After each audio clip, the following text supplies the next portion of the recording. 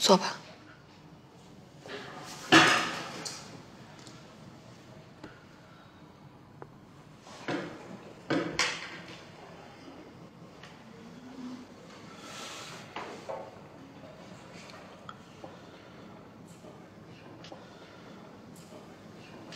你为什么要这么做？什么为什么要这么做？冰城姓赵的那笔钱，你跟李梦珠的父亲做了什么交换？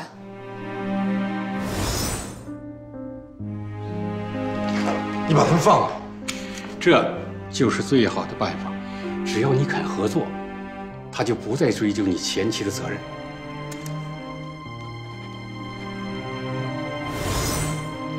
没做什么交换。你们到底交换了什么？真的没什么，你不需要知道。不，我必须知道。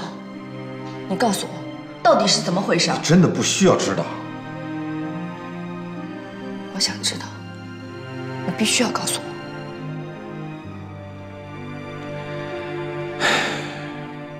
这个事情已经早就过去了，你知不知道都没有任何意义。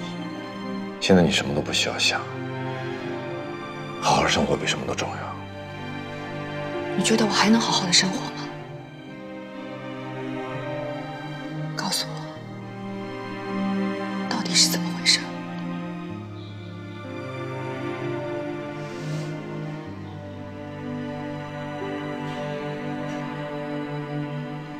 许光明，我是你的妻子，难道连我都要隐瞒吗？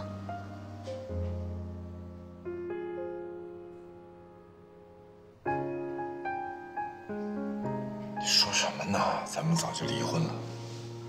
离婚了也是，永远都是。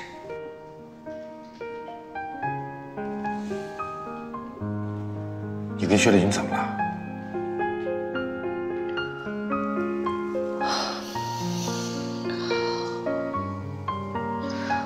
我们结束了。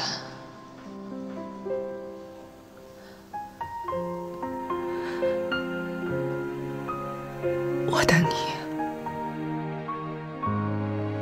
你说什么呢？你等我？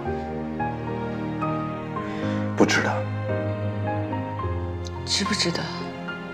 我心里清楚。我希望你的心里清楚。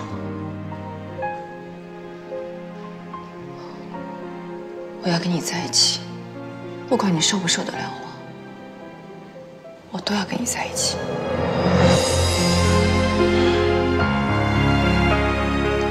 小夏，你能这么说，我很感动。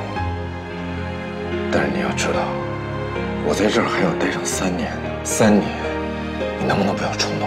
我不是冲动，除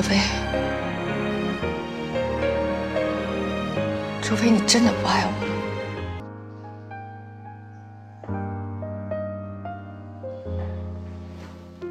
咱不说这个啊，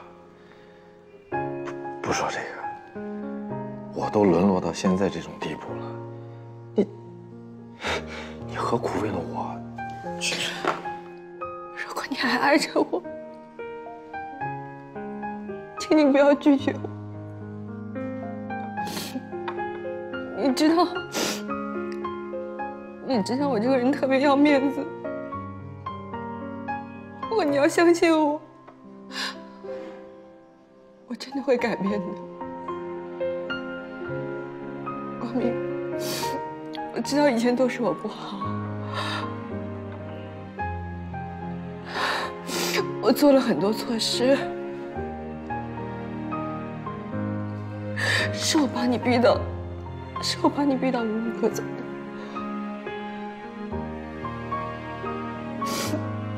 如果你真的要相信我，你要给我机会，我真的会改变的。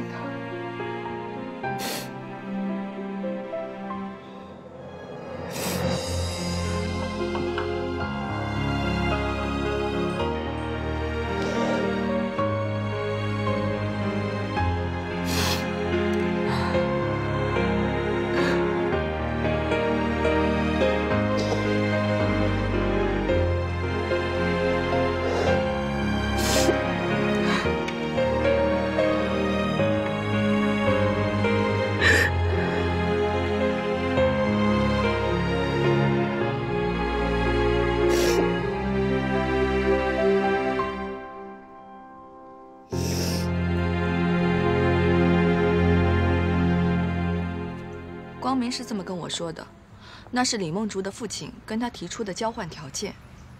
但是我真的没有想到许光明他会那么糊涂，真的，我想不到。妈，我现在特别后悔，我后悔当初没有听你的话，要不然，光明也不会被人要挟。小雪啊，过去的事情就让它过去吧。其实过日子就是那样的，有得必有失，有失必有得。你现在又跟许光明两个人重归于好，这就是得。等他出来以后，你们在一起好好过日子吧，其他的都不重要了。放心吧，妈，我会的。妈会心疼你的，小雪，你还得熬3年。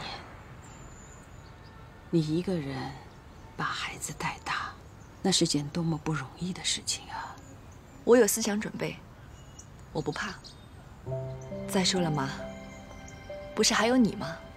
嗨，妈妈年纪大了，我现在最大的愿望就是不要成为你们的负担。哎呀，妈，你说什么呢？你不是以前经常跟我说，只要一家人在一起，就没有什么过不去的坎儿吗？听妈妈说什么了吗？啊，妈妈长大了，你也快快的长大，这样姥姥就放心了啊。嗯。婷婷啊，你看姥姥笑话妈妈呢。走，回家了。走，来跳一个1、2、3，哦！高兴吧？高兴。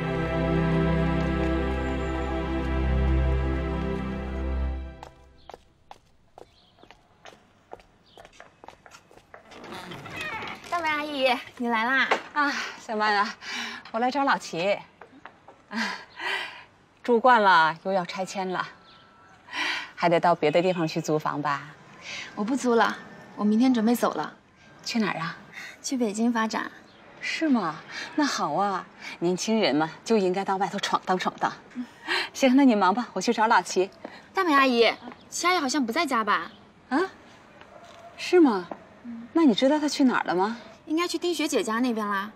丁雪那儿，兴旺小区。对呀，丁学姐跟婷婷搬过去好多天了，您不知道啊？